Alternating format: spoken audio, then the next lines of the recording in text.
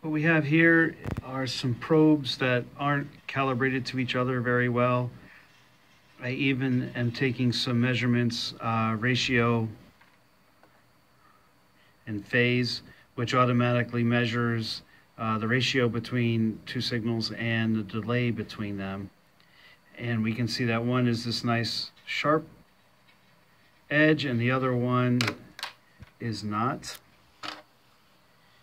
And there's an adjustment you can make, which that's getting worse. That's too far. And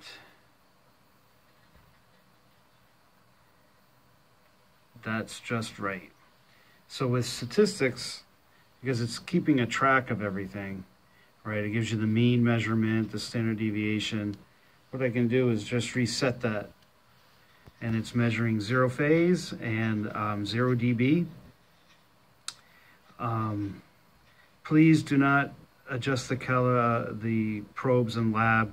Ask your TA. But please verify your calibration before you begin any kind of Bode plot, because while magnitude can be, okay, the voltage measurement, phase really gets affected by calibration. And to do the calibration, well, there's a built-in thing right here where you just clip the grounds to the ground and clip the inputs to this pulse, and you can just kind of self-calibrate everything.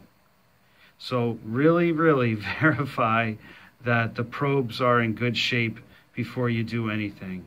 It's something I learned the hard way as an undergraduate, is to never trust a probe left around in lab. And yeah, if you had the money, I would buy your own set of probes, because it'll probably just save you time.